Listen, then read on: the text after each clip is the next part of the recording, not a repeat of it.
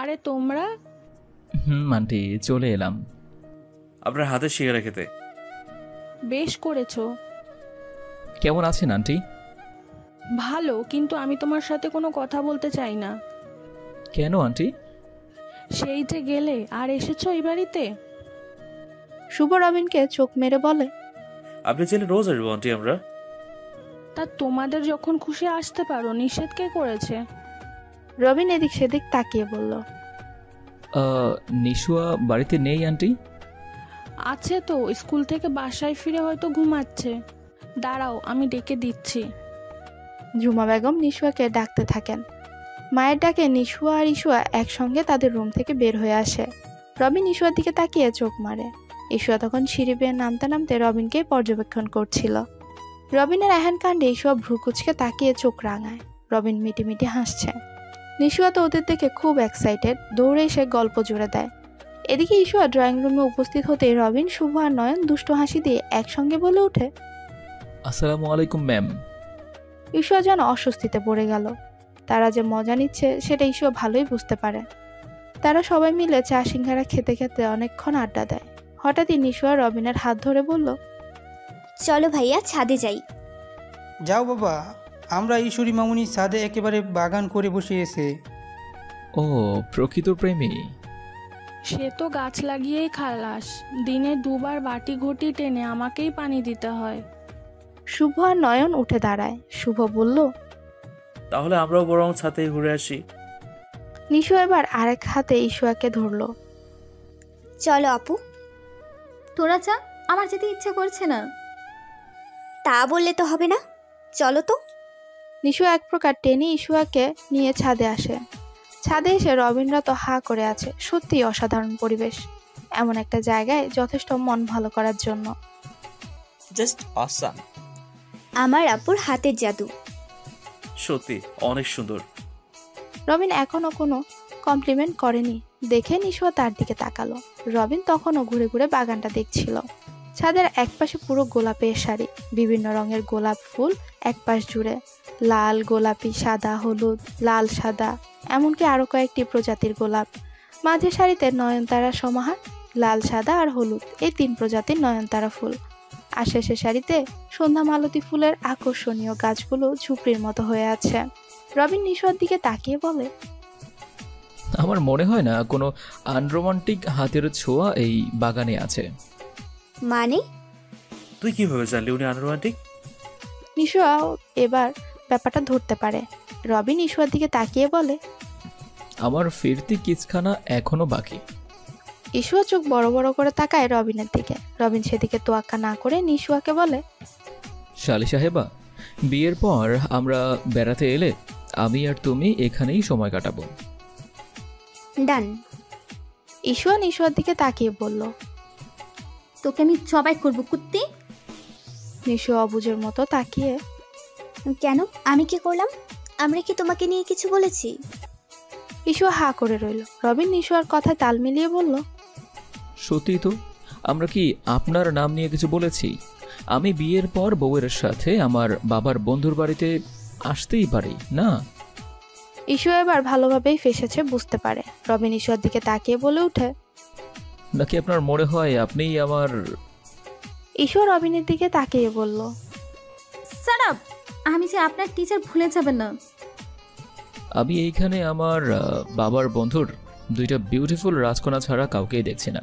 তার মধ্যে একজন আমার বাবার ছেলের বউ, আমার মায়ের নাতি নাতনিদের মা, আমার বোনের ছোট ভাইয়ের বউ, আমার দাদিমার একমাত্র ছেলের ঘরের 2 মাত্র সন্তানের ছোট জনের কলিজা। ইশুয়া রবিনের কথায় ভাবাছাকা খেয়ে গেল। তার মাথা ঘুরছে।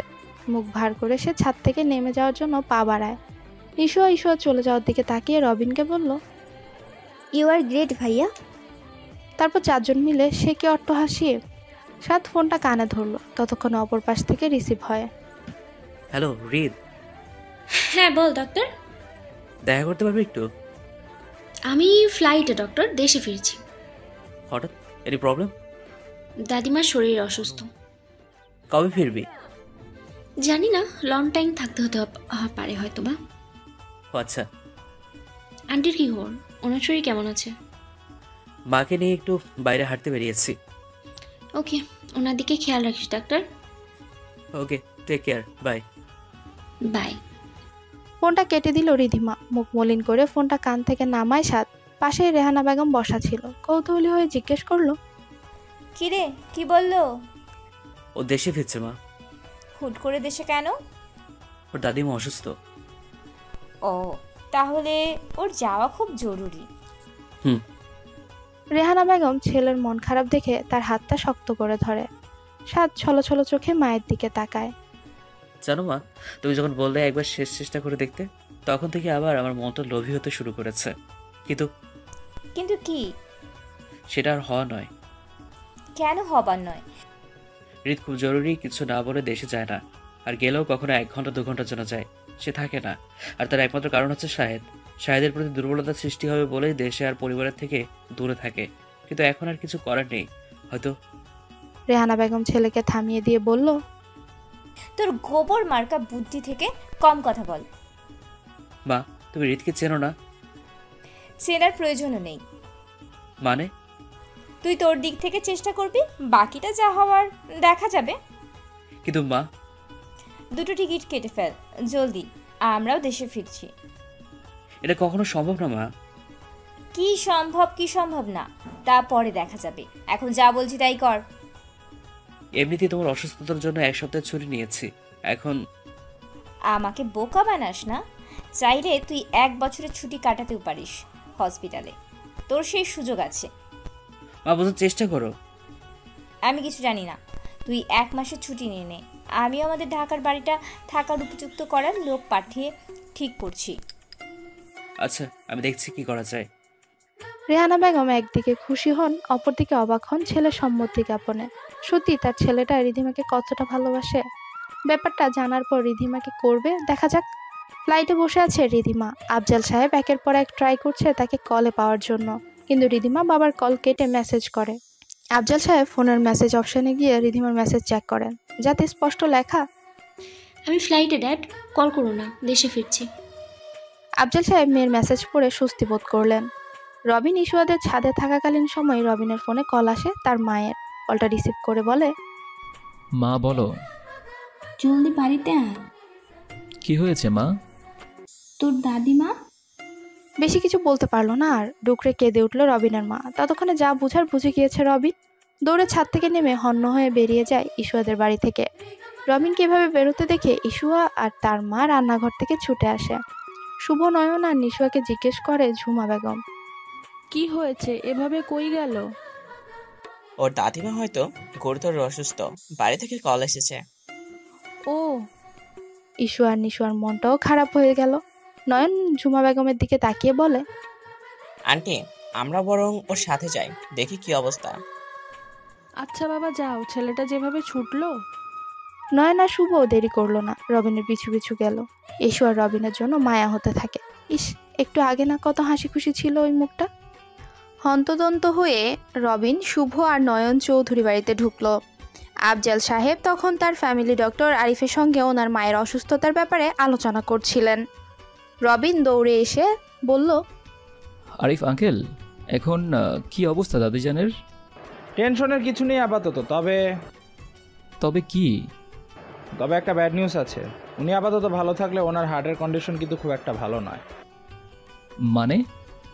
মানে ওনার হার্ট 98% ব্লক হয়ে গেছে। এখন এই বয়সে এই পর্যায়ে এসে ওনার অপারেশন করা খুবই রিস্কের ব্যাপার।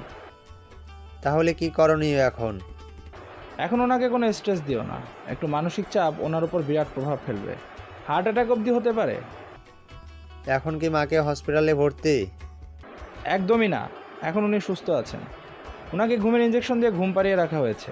হসপিটালের বদ্ধ পরিবেশে হাঁপিয়ে উঠবেন, বাড়িতে থাকাই বেটার। ওকে। ওনার প্রতি আরও বেশি যত্নশীল হতে হবে। ডাক্তার সাহেব সবকিছু বুঝিয়ে বলে বিদায় নিলেন। শুভ আর নয়ন রবিনের সাথে কিছুক্ষণ থেকে সান্ত্বনা দিয়ে তারাও নিজ নিজ বাসায় চলে যায়। সবাই তখন ড্রয়িং রুমে ভারাক্রান্ত মন নিয়েই বসেছিল। হঠাৎ কলিং বেল বেজে উঠল। রান্নাঘর থেকে দিতি চৌধুরী তাদের বাড়ির কাজের লোক রহিমাকে ডেকে দরজা খুলতে বলে।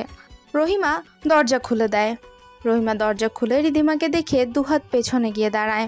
আঁচলা হাস মুছতে মুছতে বেরিয়ে এসে দিতি বেগম বলেন, কে এসেছে রে রহিমা? সবাই তখন অবাক চোখে রিধিমার দিকে তাকিয়ে আছে। রহিমা আমতা আমতা করে বলল, রিধিমা আসার কথা জানালো। রিধিমাকে দেখে সবাই অবাক হলেও আফজাল সাহেবের তেমন কোনো হেরফের নেই। দিদি বেগম মেয়েকে দেখে এগিয়ে আসেন হাসি মুখে। রিধিমাকে জড়িয়ে ধরতে যাবে তার আগেই রিধিমা বলে ওঠে, বাইরে থেকে আসছি, এমনিতেই ভাইরাস সংকট। কোন আক্কেলে আমাকে টাচ করতে আসছো এখন মম? আগে ফ্রেশ হয়ে আসি, তারপর যা যা করতে মন চায় করো। তারপর রিধিমা রহিমার দিকে তাকিয়ে বলে, হ্যান্ডওয়াশ দিয়ে হাত ধুয়ে আমার লাগেজটা উপরে রুমে রেখে আয় জলদি। রহিমা মাথা নেড়ে সাই দিয়ে হাত ধুতে চলে যায়, আর রিধিমাও কথা না বাড়িয়ে নিজের থাকার ঘরে ওয়াশরুমে ফ্রেশ হতে চলে যায়। কি মেয়ে, কই এতদিন পর বাড়িতে এলি একটু জড়িয়ে ধরবি আমাদের, দাদি যান কেমন আছে জিজ্ঞেস করবি, তা না করে আমার মামনি ওই রকমই দিতি, একেবারে পাথর। ভুল বললে, আমার মামনি বরফ। মা, আপনি একটু স্ট্রেট, তাই বলে এভাবে বলছো কেন? এসেছে আপনার চামচা, আপনার হয়ে তদারকি করতে। মামিমণি, তুমি এখন যেভাবে কথা বলছো তার এক রত্তি পরিমাণ রিধিমার সামনে বলতে পারবে? যেখানে মামুই কিছু বলতে পারে না সেখানে মামিমণি কিভাবে বলবে আপুকে? এই চুপ কর তো তোরা। কেন, আমরা কি ওকে ভয় পাই নাকি? ভয় তো উল্টা ওর পাওয়া উচিত আমাদেরকে, আমরা ওর বাবা মা। এত দূর আশা করবেন না বিবি সাহেবা। তা যা বলেছ ড্যাড, আপনি আর ভয়। দিদি বেগম রবিনের দিকে তাকিয়ে বলে, এই 2 পিস আজব চিজকে আমি পেটে ধরেছি, ভাবতে আমার অবাক লাগে। আমি কি করলাম আবার? গরম খুন্তির ছ্যাঁকা খাবি মুখে মুখে তর্ক করলে। মম, এটা একেবারেই উচিত না। আপনের রাগ তুমি আমার উপর ঝাড়ছ। দিদি বেগম ফুসতে ফুসতে রান্নাঘরে চলে যায়। রিধিমা ফ্রেশ হয়ে নিচে নামে আসে। ডাইনিং টেবিলে বসে রান্নাঘরের দরজায় তাকিয়ে বলে, মম মম, কি হয়েছে বল? আমাকে কড়া 1 কাপ কফি দাও তো।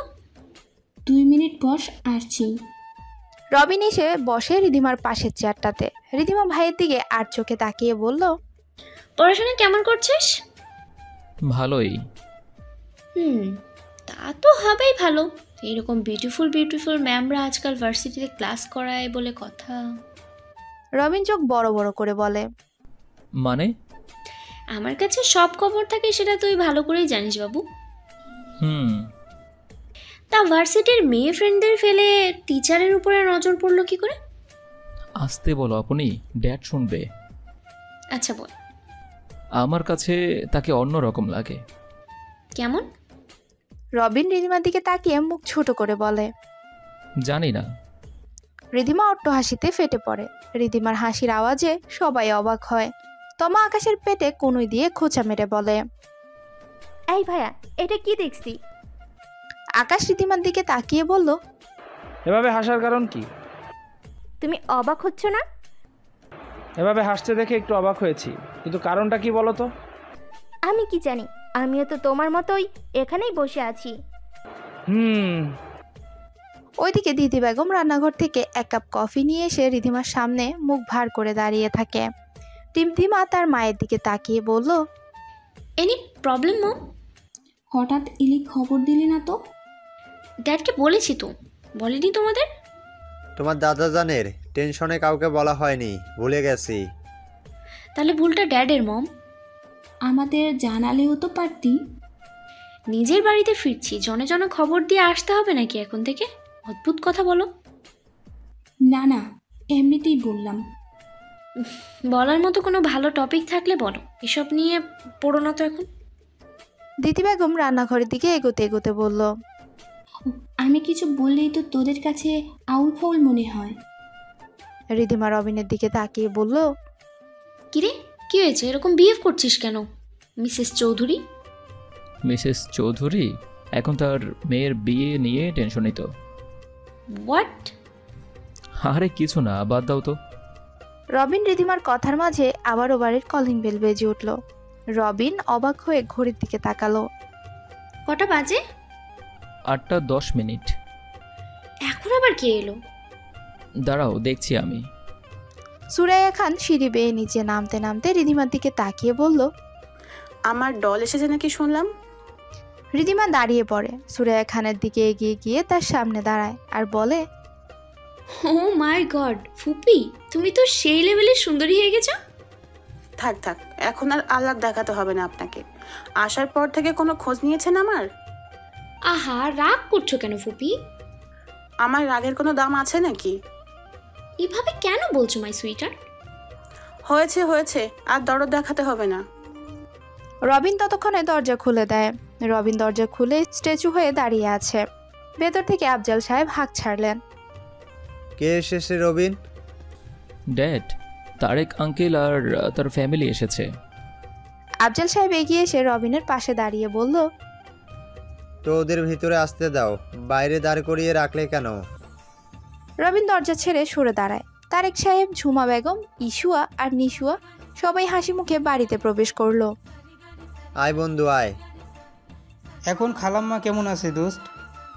এখন তো আপাতত ভালো, তবে হেলথ কন্ডিশন অনেক খারাপ। তারেক সাহেব সমবেদনা জানান।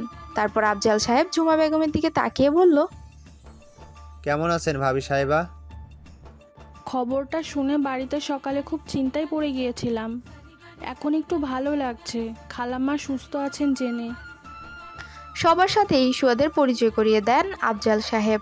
ইতিমধ্যে আকাশ, তমা, রবিন আর রিধিমা ইসুয়াকে চিনলেও বাকিদের সাথে তেমন কোনো আলাপ পরিচয় না থাকায় সবার সাথেই হাসি মুখে পরিচিত হন। ইসুয়া আর নিশুয়া ড্রয়িং রুমের সোফার এক কোণে বসে আছে। দুবোনই অনেক আনকমফোর্টেবল ফিল করছিল। অন্যদিকে আকাশ, রবিন, আফজাল সাহেব, তারেক সাহেব আর দেলোয়ার খান আড্ডা দিচ্ছিল। তমা তার ফোন ঘাঁটতে ব্যস্ত।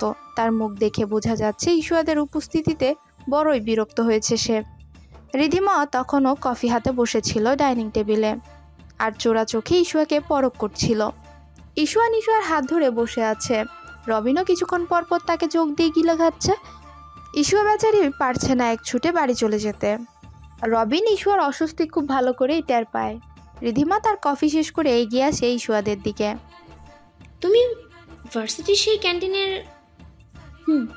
আপু, আমি ইসুয়া। ভার্সিটিতে একবার আমাদের দেখা হয়েছিল। ইয়েস ইয়েস, আমার সেই ফটোকপিকার।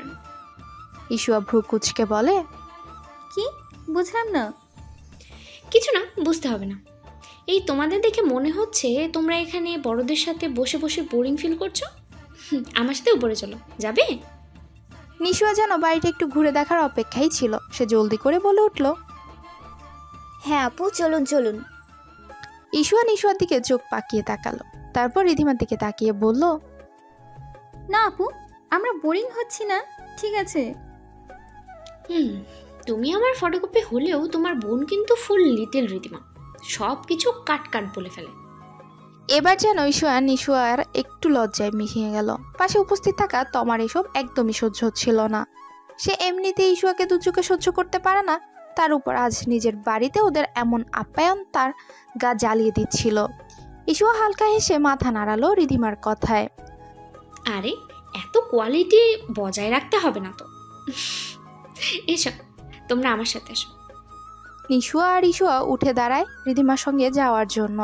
তমার মাথায় তখন স্বয়ং ইবলিশ টোকা মারে। ইসুয়া যাওয়ার সময় নিজের বাম ঠ্যাং দিয়ে ল্যাং মারে। ইসুয়া বিষয়টি নিজ চোখে দেখে যে তমা ইচ্ছাকৃতভাবে কাজটা করেছে, কিন্তু ততক্ষণে সে পা সামনে দিয়ে ফেলেছিল বিদায় নিজেকে আর সামলাতে পারেনি। হোঁচট খেয়ে সামনেই রবিনের গায়ে ঢলে পড়ল। সবাই ইসুয়ার দিকে নজর দেয়। ততক্ষণে রবিন বেচারা শক খেয়ে বসে আছে। রিধিমা জলদি করে এগিয়ে আসে। এই আস্তে, তুমি ব্যথা পেয়েছো? ইসুয়া নিজেকে সামলে রবিনকে ভর দিয়ে উঠে দাঁড়াতে নিবে, তখনই রবিন চোখ মেরে ইসুয়ার কানের কাছে মুখ এনে বলল, কি মিস অধ্যাপিকা, বিয়ের আগেই আমার কোলে বসার, কাছে এসে জড়িয়ে ধরার এত ইচ্ছে? হ্যাঁ, আগে বললেই তো পূরণ করে দিতাম, এভাবে সকলের সামনে। ইসুয়া ভ্রু কুচকে উঠে দাঁড়ালো। তারপর রবিনের দিকে তাকিয়ে বলল, সরি। সরি কেন বলছো? এটা একটা কোইন্সিডেন্স। ইসুয়া কিছু না বলে সামনে এগোতে থাকে। নিশুয়া রবিনের দিকে তাকিয়ে মুচকে হাসে। রবিনও হেসেই জবাব দেয়।